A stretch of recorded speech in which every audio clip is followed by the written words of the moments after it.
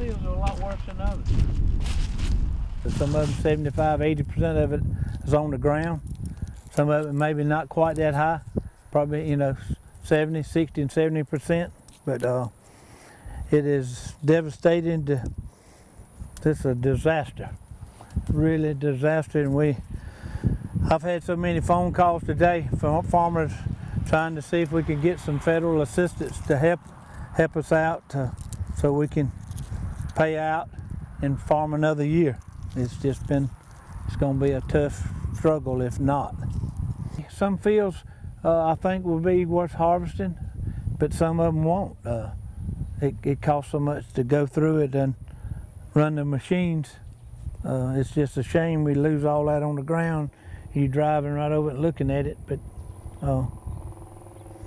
we just have to wait and see kind of how it lays out. Some fields, like I said, are a lot worse than others. It's that south of us down here.